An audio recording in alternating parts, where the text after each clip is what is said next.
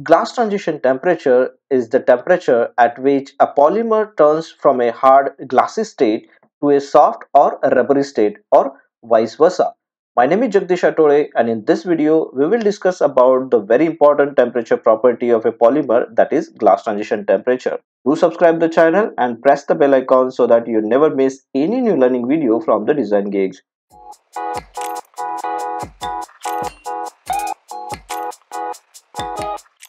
We all know the expansion and contraction phenomena of a material, which is dependent on the temperature. As the temperature increases, the material goes into the expansion phase, and as the temperature decreases, the material goes into the contraction phase. Means the material, especially the amorphous plastic, it becomes flexible or soft when heated, and it becomes hard or rigid when cooled.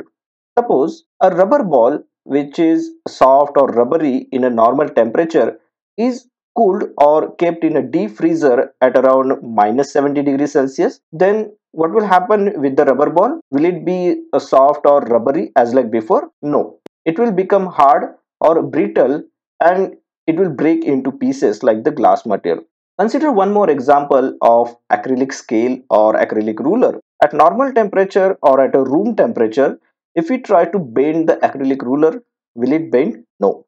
It will have cracks and it will break. But if we heat the acrylic ruler at 100 degrees Celsius to 115 degrees Celsius, it will become soft and flexible, and we will be able to bend it like this. So, why the rubber ball becomes hard or brittle at minus 70 degrees Celsius, or why the acrylic scale or ruler becomes soft and flexible above 100 degrees Celsius? This is because of the glass transition temperature, which is defined as the temperature at which a polymer changes its phase from hard state to a soft state or a rubbery state on heating, and polymer changes its phase from soft or a rubbery state to a hard state on cooling. Means on heating the polymer becomes soft or rubbery, and on cooling it becomes hard. So this hard state is called as a glassy state, and if we keep on heating, the polymer goes into rubbery flow, then viscous flow, and then completely liquid flow. Thematically,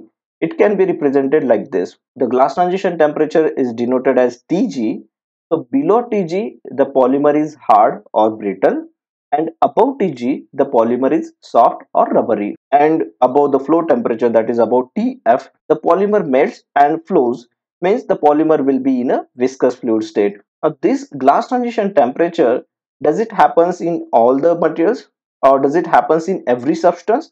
The answer is no. It happens only in the polymeric materials, and especially in the amorphous polymer. Here is the crystalline structure. The arrangement of a particles in a crystalline polymer is a very orderly fashion, and these particles are arranged in a repeating pattern of three-dimensional network, and the spaces between the atoms are very less due to the high intermolecular forces, and these intermolecular forces is also uniform throughout the structure, and crystalline polymers requires the extreme temperature to break that intramolecular forces. On the other hand, we have the amorphous structure, and in this the arrangement of a particles or a molecules are disorder and irregular, and their intramolecular forces are not the same, and the distance or the space between the atom is not uniform. So the transition temperature or the transition happens in a amorphous material because of the chain mobility, as they are having the random molecular structure. Now, in melt state, both the amorphous and the crystalline material shows the same phase, but in a liquid state, the crystalline polymers having highly ordered structure, and the amorphous polymer shows the linear structure. Now, the crystalline polymers have a well-defined melting point. It is characterized by a glass transition temperature, and the glass transition temperature is different for each polymer.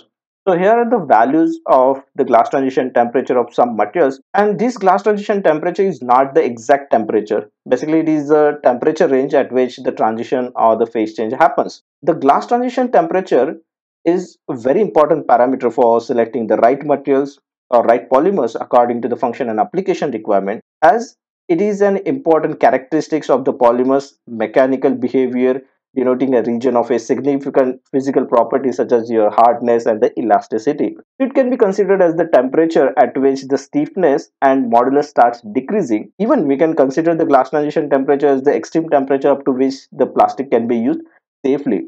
For example, The ABS is having 105 degrees Celsius glass transition temperature. Means above 105 degrees Celsius, it will become soft or elastic. So suppose if we are selecting the ABS material for the applications where the temperature goes above 105 degrees Celsius, then the ABS will get deformed and it will not function properly. Some of the polymers are used below their glass transition temperature and some polymers are used above their glass transition temperature. Or we can say the state of applications of a polymer is different for different polymers. Here from this graph of the amorphous plastic, the state of application is below Tg. So if we go above Tg, then the amorphous plastic will become soft and flexible. The Tf indicates the flow temperature and the Td is the decomposition temperature mentioned here. So as we increase the temperature, the tensile strength of the material decreases and elongation percentage initially it increases as the temperature increases and then it decreases if we keep increasing the temperature. So this is for the amorphous plastic. For semi-crystalline plastic, the state of application is above Tg. That is, the semi-crystalline plastics needs to be used in a tough elastic state, and below Tg it will become brittle. For elastomers, the state of application is above Tg. That means in the soft elastic state. That's why you might have noticed the elastomers in the application seems soft elastic, and below Tg the elastomer or the rubber are hard or brittle. And for thermosets, the state of application is wide and it is not showing the glass transition temperature, or Tg is not applicable for the thermosets. So here in the chart we have the Tg temperature, flow temperature, melt temperature and the decomposition temperature Td of some materials. So PEC or the polycarbonate is having 145 degrees Celsius glass transition temperature. Acrylic is having 104 degrees Celsius. The polystyrene is having 97 degrees Celsius, and PVC polyvinyl chloride is having 80 degrees Celsius, which shows that these amorphous materials are recommended to use below their glass transition temperature. And semi-crystalline materials like HDP, which is having the Tg as minus 95 degrees Celsius, basically it is from minus 95 degrees Celsius to minus 110 degrees Celsius. The polyamide is having 40 degrees Celsius. The polypropylene is having minus 18 degrees Celsius. And polytetrafluoroethylene is having minus 20 degrees Celsius, which represents that these semi-crystalline materials are recommended to use above their glass transition temperature. But how can we measure the glass transition temperature? There are different methods which can be used or which are used to measure the glass transition temperature, like the differential scanning calorimetry, that is DSC, differential thermal analysis DTA, or thermomechanical analysis, that is TMA. The dynamic mechanical analyzers, that is DMA, is also used to measure the glass transition temperature, or we can use the thermal expansion measurement or the micro heat transfer measurement. So the differential scanning calorimetry, that is the DSC, and the differential thermal analysis, that is DTA, these two methods are the most standard thermal methods widely used to determine the Tg. Now in the differential scanning calorimetry, the heat flows into or out of a sample is measured as a function of temperature or time, while the sample is exposed to a controlled temperature program, and it is a very powerful technique to evaluate the material properties such as the glass transition temperature, melting, crystallization, specific heat capacity, the cure process, purity, oxidation behavior, and the thermal stability. So in the DSC, a small amount of a sample around 1 to 15 milligram is contained within a closed crucible and placed into a temperature controlled DSC cell, and the second crucible without the sample is used as a reference. Now the difference in the amount of heat required to increase the temperature of a sample and a reference are measured as a function of temperature. Why should we care about the glass transition temperature? So identifying the glass transition temperature of a polymer is often used for the quality control and research and development. So the glass transition temperature of a different polymers makes a polymer better suited for some applications than the other. For instance, a rubber tire of a automobile is soft and ductile because at normal operating temperature it is well above their glass transition temperature. Now if its glass transition temperature were greater than its operating temperature, then it would not have the flexibility required to grip the pavement. So it is helpful for selecting or screening the potential plastics according to the function and applications requirement.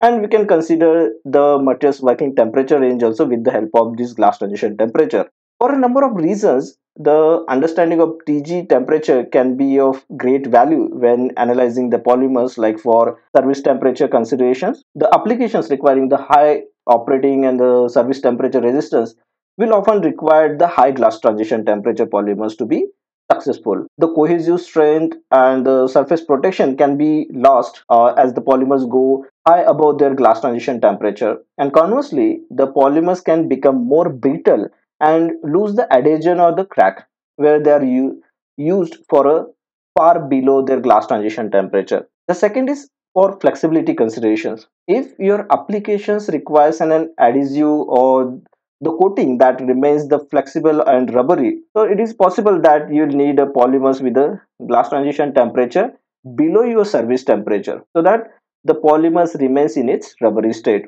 The next is for thermal and mechanical shock considerations. As similar to the flexibility considerations, the effective vibration and the thermal shock resistance can often be found with the polymers TG below the service temperature. And for adhesive properties also, we need to consider the glass transition temperature, because many polymers functions as a adhesives. So the surface wetting and the adhesive bonding occurs most effectively at or near the glass transition temperature of a given polymer.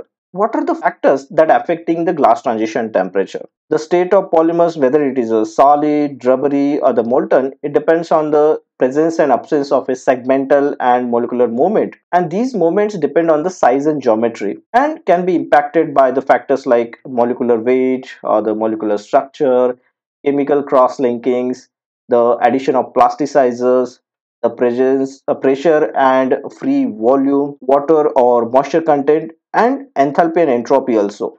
So the molecular weight in the straight chain polymers, increase in molecular weight leads to decrease in the chain in concentration, that resulting in a decrease of free volume at the end group, which leads to increase in TG. That means the glass transition temperature is directly proportional to the molecular weight of a polymer. For molecular structure, increase in molecular structure increases the glass transition temperature due to decrease in the mobility. That means the TG is directly proportional to the molecular structure. For chemical cross-linking, the increase in a cross-linking decreases the mobility, that leads to decrease in the free volume and increases the TG because of the stiffness. So TG is directly proportional to the degree of cross-link. And for addition of plasticizers, it increases the free volume in the polymer structure, resulting in the decrease in the glass transition temperature of the polymer. That is, Eg is inversely proportional to the plasticizers addition. And for increase in the pressure of surrounding leads to decrease in the free volume and ultimately the high Tg. That means increase in the pressure increases the Tg, that is the Tg is directly proportional to the pressure. And for moisture or the water content, the increase in the moisture content leads to the formation of hydrogen bonds with the polymeric chains, increasing the distance between the polymeric chains, and hence it increases the free volume and decreases the glass transition temperature. That means the Tg is inversely proportional to the moisture content. So this is all about the glass transition temperature. Stay tuned with the Designgekz for such learning videos. Thank you.